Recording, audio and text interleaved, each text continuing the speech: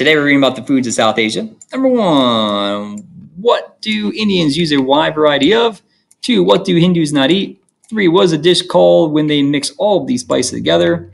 4, what is naan? 5, what is not used in Pakistani foods? And 6, why are meats not used much in Pakistani dishes? The foods of South Asia. Many of the food traditions of India, Pakistan, and the rest of the region are thousands of years old. They reflect religion, tradition, and culture. India has several food traditions, including the wide use of a wide variety of spices. These include ginger, cardamom, cinnamon, coriander, turmeric, nutmeg, curry, and different types of peppers. Hindus do not eat beef, and many are strict vegetarians.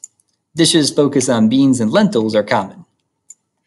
India, Pakistan, and other South Asian countries tend to mix these ingredients into a thick, spicy dishes, commonly called curry.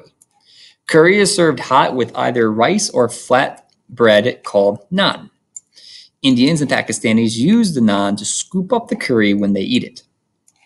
Because Pakistan is largely Muslim, cuisine there is made with an eye to specific Islamic practices regarding food preparation.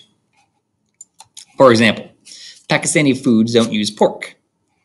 Rather, their traditional dishes include meats such as chicken, lamb, and beef. However, because meat is very expensive, it is used sparingly. Other sources of protein used in Pakistani cooking include chickpeas and lentils.